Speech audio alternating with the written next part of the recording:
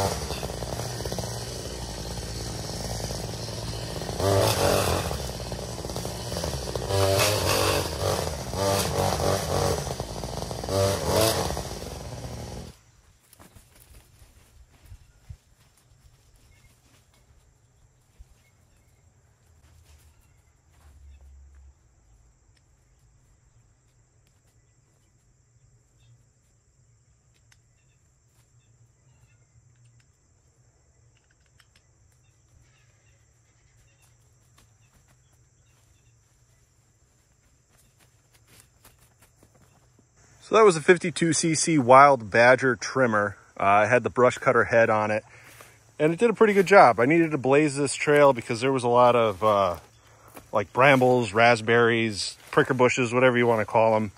But I needed to run this redirect up to this little maple here. That way we could drop that tulip spar from yesterday. The Badger did pretty good. It cut all the little stuff as expected. And we actually got it to cut a pretty good sized piece, I would say. This is about an inch, maybe inch and a half, and walked right through it. Granted, I wasn't going full throttle or anything. It has quite the vibration, but it did a pretty good job. Did exactly what I needed it to do, that's for sure. Okay, so the plan here is we're gonna drop this tulip stem. I have a rope up in the top going out to that little maple in the back close to the ground. That way it's got a good anchor point, and the rope doubles back from there over to behind the chicken coop attached to the tractor. My fiance is going to give me a hand by driving the tractor as I make the back cut. So here we go.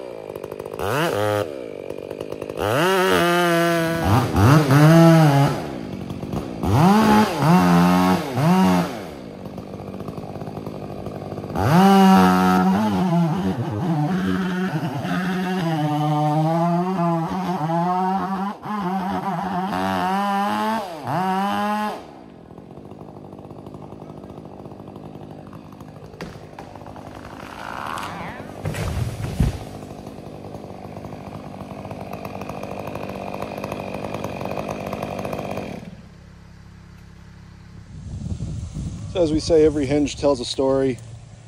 This one says, I really screwed up. maybe not too bad, but the hinge was definitely cut through more on this side. This I completely missed. So that was all good holding wood. But this like 1/2 inch worth of hinge got cut through here. And then I had just a tiny little bit here. So the tree was going to pull this way, which is good because a lot of it was pulling that way originally. But I felt the hinge completely give way over here. It pinched the saw. That was when I told Sarah to really step on it and give it a yank. And the tree fell kind of where I wanted it. I was doing my best to avoid that little maple, but I did cream that pretty good. But it's still standing and everything looks all right. Wasn't able to show you from up top, but the first storm that we had around here, this back leader ripped out, and I was worried that 1/2 of the standing part was going to rip towards the house. The other one was going to crush the chicken coop. And my assumptions were potentially right, because this was a big crack that was getting ready to give way. And Tulip is notoriously soft wood, very brittle as far as hardwoods go. So I'm happy this is down. My chicken coop is safe. And now we get to flush the stump and start doing some grinding.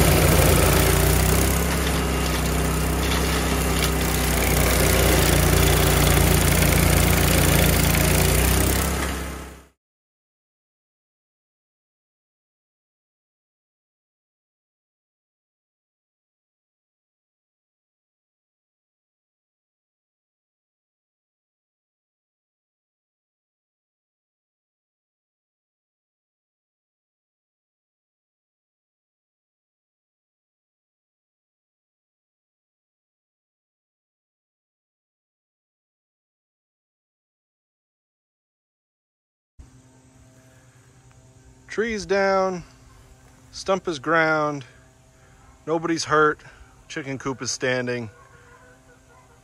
That was a win in my book. All right guys, so that's gonna wrap it up for this one. If you like this video, give me a big thumbs up. If you haven't done so already, click that subscribe button down below. Any questions, comments, feedback, hit me with your best shot. I love taking all the advice.